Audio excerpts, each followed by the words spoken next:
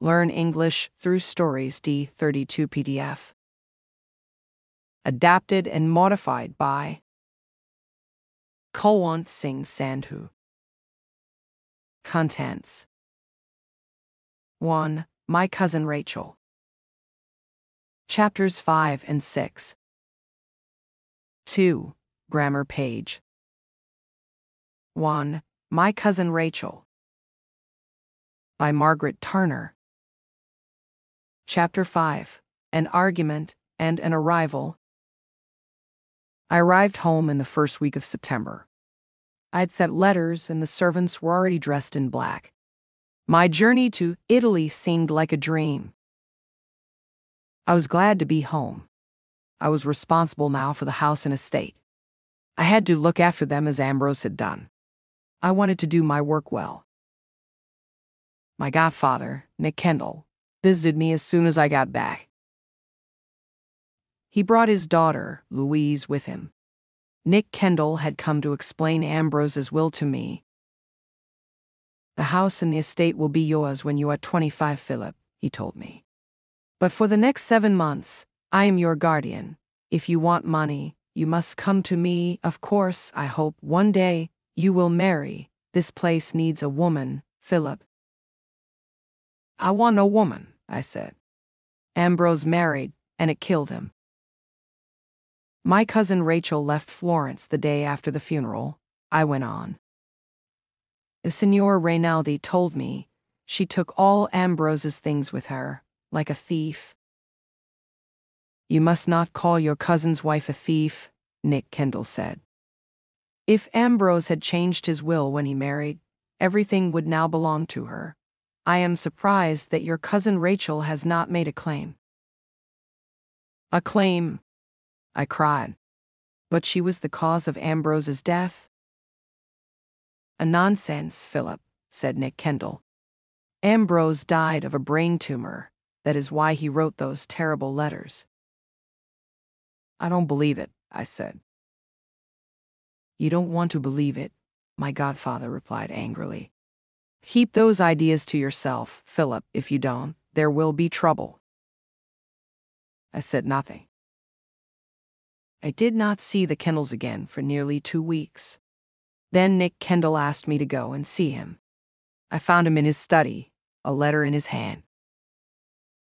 "Well," he said slowly, "I have news for you, Philip. This is a letter from your cousin Rachel. She has come to England with Ambrose's things. She asks for nothing. She only wants to see the house that Ambrose lived in. She is in a strange country, without a friend. You ought to see her, Philip." I smiled. "Of course I'll see my cousin Rachel," I said in a hard, cold voice.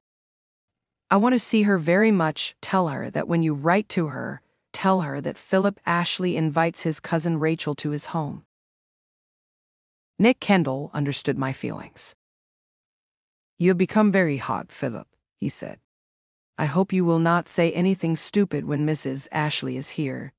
She was your cousin's wife. You must remember that." I went out into the garden and saw Louise walking there. When I told her about my cousin Rachel's visit, she was very surprised. "And no woman has stayed in that house for 20 years, Louise said. "Think how dusty and untidy it is." "It was good enough for Ambrose," I said. "She won't think about the house when I begin to question her. She'll cry, and I'll be pleased." But when I got home, I changed my mind. I wanted to show my cousin Rachel that I was a gentleman. I wanted her to know that I was a man who looked after his property. I spoke to the head servant, Sikum. He agreed that the whole house must be cleaned before Mrs. Ashley arrived. "We must make Mrs. Ashley welcome," Sikum said. "Shall I prepare Mr. Ambrose's room for her?" "Certainly not," I said. "I am moving into Mr. Ashley's room. Get the blue room ready for Mrs. Ashley." On the day my cousin Rachel arrived, the house looked completely different. Everything was clean and tidy. Sikum had got out all the silver and cleaned it. Tamlin, the head gardener, had filled every room with flowers. I looked around the house and then walked up slowly to the blue room. The dogs followed me. The rooms for my cousin Rachel were clean. The windows were wide open. There was a portrait of Ambrose on one wall. It had been painted when he was a young man. He had looked very much like me. I smiled at the portrait and felt a little happier. My cousin Rachel was going to arrive sometime in the afternoon. I decided that I did not want to be in the house when she arrived. Although the day was cold and windy, I went out alone after lunch. I walked until I was tired. I did not return until after 6 o'clock. There was a fire in the library, but the room was empty. I pulled the bell and rang for Seacombe. "A madam has come," Seacombe said. "She is tired and is having some food in her room. She will be pleased to see you after dinner." "Where is her luggage?" I asked Seacombe. "Madam has very little luggage of her own," answered Seacombe. "It has been taken upstairs to her room. All of Mr. Ambrose's boxes have arrived with her. We have put them in your room, as she asked." So I had my dinner alone and drank a glass of brandy. Then I went upstairs and knocked at the door of my cousin Rachel's sitting room. A quiet voice answered my knock. Chapter 6. Tea with my cousin. I went into the room. Everything was neat and tidy. The candles had been lit, but the curtains were still open. The dogs were in front of the fire. A woman was sitting with her back to the door. "A good evening," I said. She turned at once, got up, and walked towards me. Now at last I was face to face with my cousin Rachel. She was a small woman, dressed completely in black. Her dark hair was very neat. As she looked at me, her large, dark eyes opened wide in surprise. "I hope you are rested," I said awkwardly. "Thank you, Philip, yes." She sat down by the fire and the old dog, Don, laid his head on her knee. "Don is your dog, isn't he?" she said. "Is it true that he is almost 15? "Yes," I said. "Ambrose gave him to me on my 10th birthday." "I know," she answered softly. Then my cousin Rachel stood up and moved towards the window.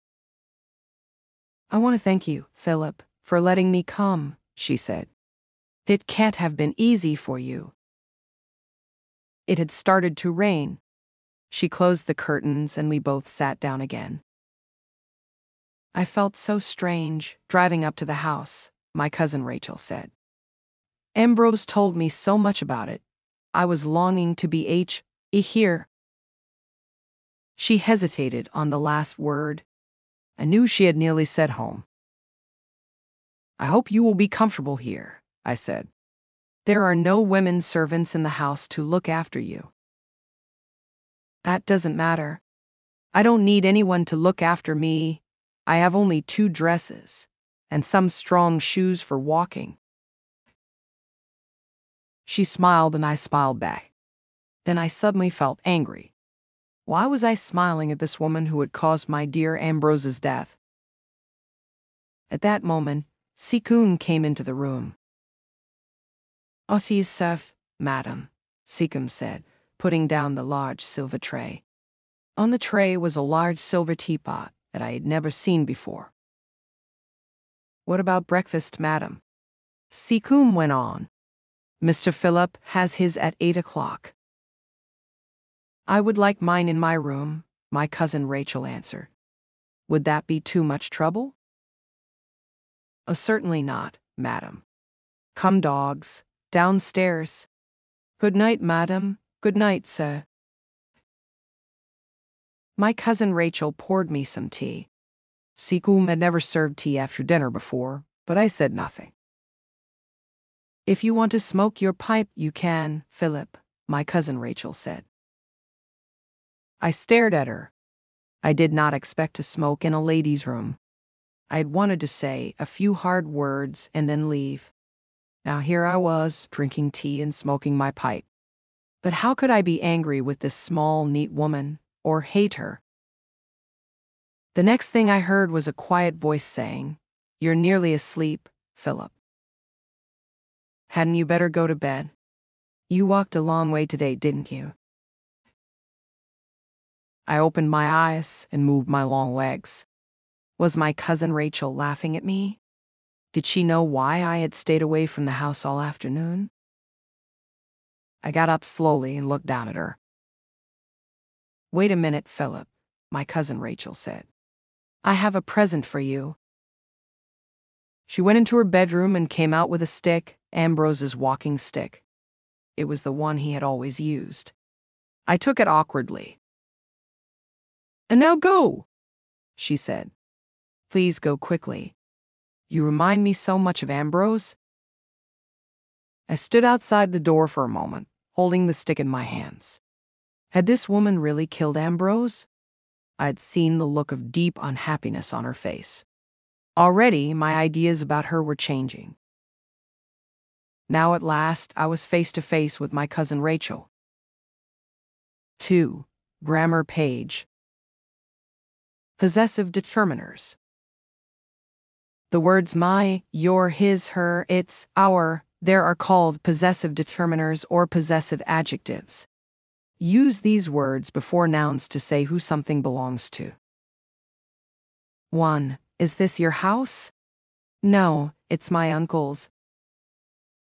2. Leku, your handwriting is difficult to read. It's almost illegible. I can't help it. Nobody taught me how to write. 3. Musa is showing his mouse to his friends. The mouse is very cute. 4. My sister lost her way in the city. She came home very late. She made everybody worried. 5. The lion has changed its mind. Instead of hunting, it went sleep. Exercise. Choose the correct possessive adjectives from the box to fill in the blanks. My, his, your, her, its are there. 1. Is this Sita's dog? Yes, this is dog. 2. The dog is chasing own tail. 3. Peter, is father at home? 4. Banta is showing stamps to Ali. 5. I am going to Aunt's house this evening. 6. We always keep classroom clean. 7. Children, have you all finished homework? 8. The children are proud of school. Answers. Choose the correct possessive adjectives from the box to fill in the blanks. My, his, your, her, its are there. 1. Is this Sita's dog? Yes, this is her dog.